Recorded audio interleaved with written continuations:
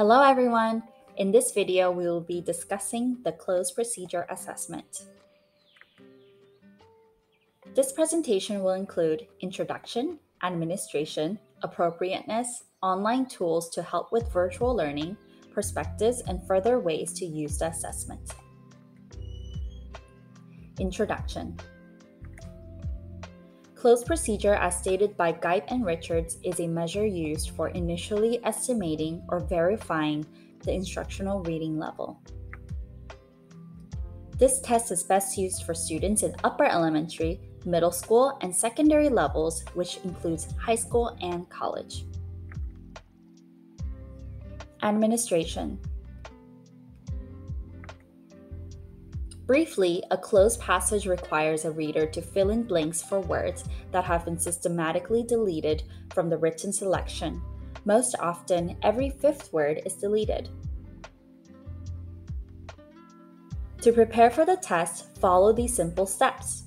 First, select a passage containing 250 to 300 words. Be sure that the passage is straightforward and does not rely on any other text and also doesn't contain many pronouns. Next, keep the first sentence and also the last sentence intact. Next, include deletions starting from the second sentence. Delete words at a consistent interval, for example, every fifth, seventh, or 10th word, for a total of 10 deletions. Make sure that students can replace the deleted words with blanks of equal length. You can duplicate the desired number of copies. Also, if the blanks are numbered, prepare an answer sheet with corresponding numbers for students to use in recording their responses.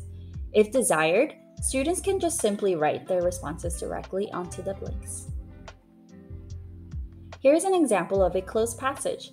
Notice how the first and last sentences are intact and the blanks are consistent. This one looks like students will fill in the blanks directly. Here are some instructions to give to students while conducting the test. Remind students to read through the entire passage first and then try filling in the blanks. Also, remind students that only one word goes into each blanks. And lastly, it is okay to misspell a word. Also, here are some tips. Make sure that students have practiced the cloze passage before conducting the test.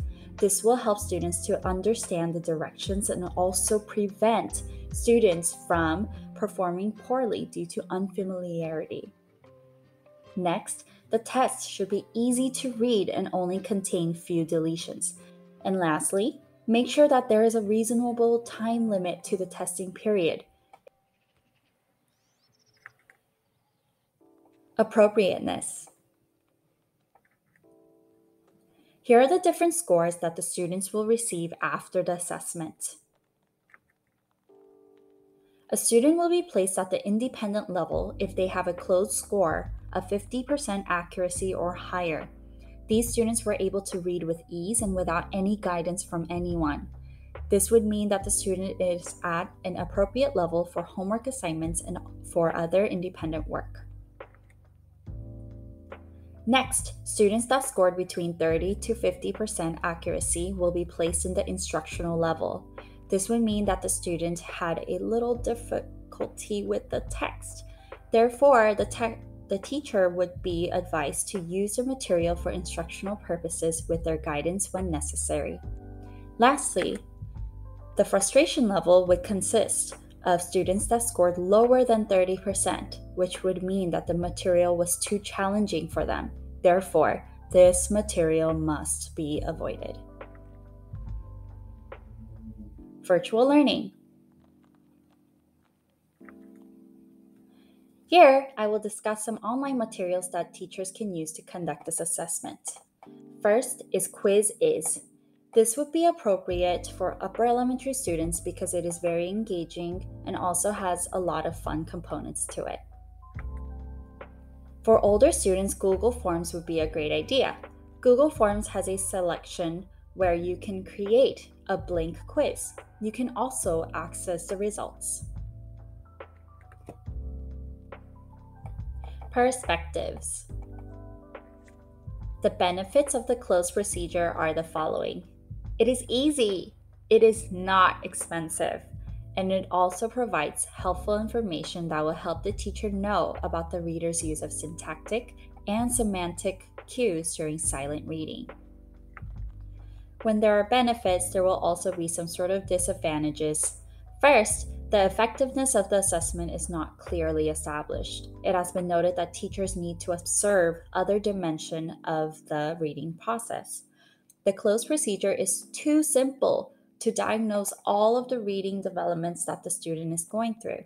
So, it will be helpful to use a Cloze procedure as a supplement rather than a final assessment. Lastly, we will discuss other ways to use the Cloze procedure.